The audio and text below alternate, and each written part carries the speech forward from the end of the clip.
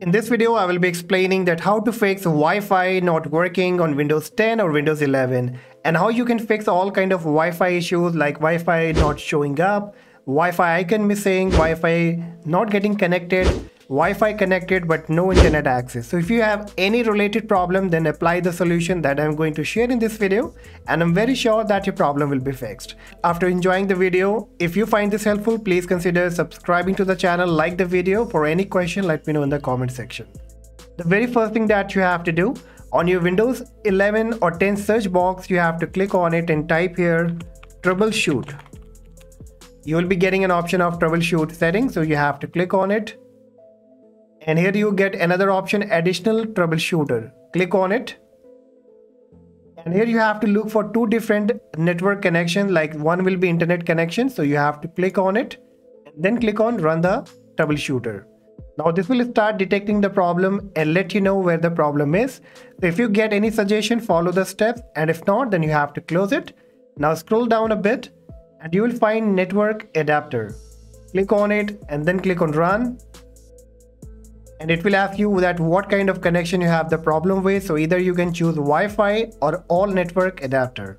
So click on Wi-Fi or click on next. Now again it will start detecting and resolving the problem. So wait.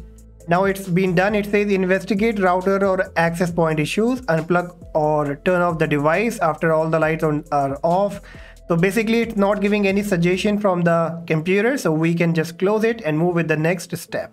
So again, you have to click on the search box and type here ncpa.cpl. Hit enter. Now here you will be getting all kind of network connection. You have to look for the Wi-Fi. Just make a right click on it and choose properties. Here double click on Internet Protocol version 4. And make sure that these both options are set to obtain an IP address automatically and obtain DNS server address automatically. If not, then check this both options and then click on OK and OK again. Next, what you have to do, make a right click on the Wi-Fi adapter and then click on disable. Just wait for a few seconds. Again, make a right click on it and choose enable. Now after doing this, check back that if the problem gets fixed, if you can see your Wi-Fi connection or if the Wi-Fi is working or not. Check back, and still if the problem occurs, then what you have to do next, you have to just reset the network setting. So click on your search box, type here network reset, and you will be getting network reset option. You have to click on network reset and then click on reset now. Before resetting, make sure that you remember the password of the Wi-Fi connection, because the next time when you try to connect it, it will ask you the password. If you know the password, go ahead and click on reset now. And after that, once resetted, try to connect again and see if the problem gets fixed. Next, what we have to do, we will try to update, roll back and uninstall the network adapter. So right click on your Windows icon and from the suggestion choose device manager. The device manager will be up. Now here you have to look for network adapters. Double click on it and then you have to look for the Wi-Fi adapter like Intel Wi-Fi as it's showing up here now. And then you have to make a right click on it and choose update driver. Then click on search automatically for drivers.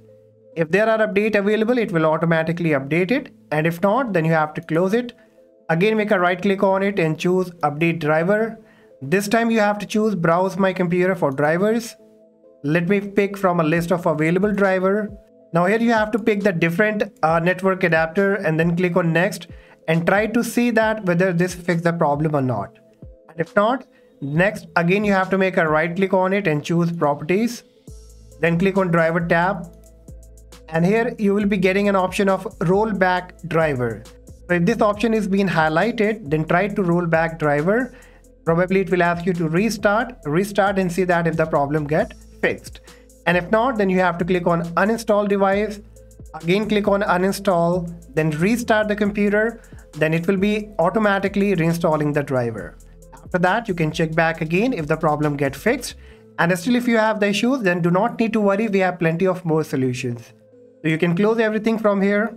Now click on the search box again, type CMD.